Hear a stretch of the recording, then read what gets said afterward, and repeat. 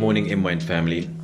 It's Thursday, and here's a thought that has been sitting on my mind for the past week in relation to the crazy looting, uprising protests that has been happening in South Africa, and all the protests that have been happening all over the world due to various conflicts, various unhappiness, various sort of tribal conflict, whether it comes to moral misunderstandings with the government, with the current leaders of the countries that the current generations are experiencing unhappiness in, or whether it be the corruption that is being exposed all over the world.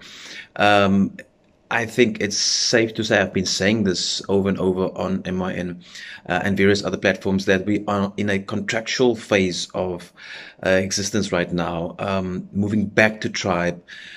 We've seen how people need to just look after themselves, and how in South Africa we've come to protect our communities in the wake of these crazy looting sprees that have been happening.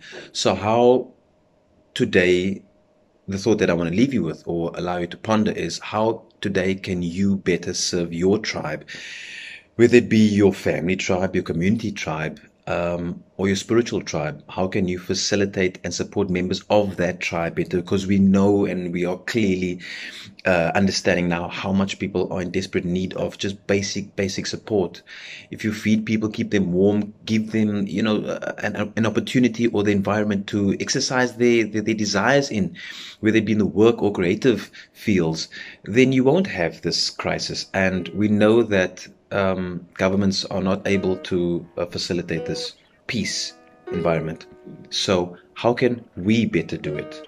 How can we better facilitate those around us to allow them peace, which will then in turn allow us peace?